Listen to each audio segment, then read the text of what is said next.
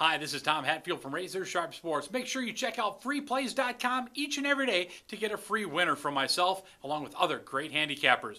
Well, we finally hit the month of March, and just like we've done in almost every year that I can remember, it's time to talk about North Carolina basketball and the ACC. This Wednesday, the Tar Heels go on the road to take on Florida State.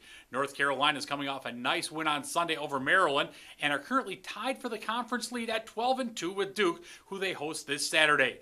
Florida State's in third in the conference at 10-4, but really haven't been playing very well coming down the stretch. They've won just 5 of their last 8 games, and in that span have dropped 3 games by double digits. North Carolina's won 10 of their last 11. Their only loss was on the road versus then number 5 Duke. In the first meeting between these two, North Carolina rolled to an 89-69 victory. And if this was a single game situation with no outside effects, I expect much of the same.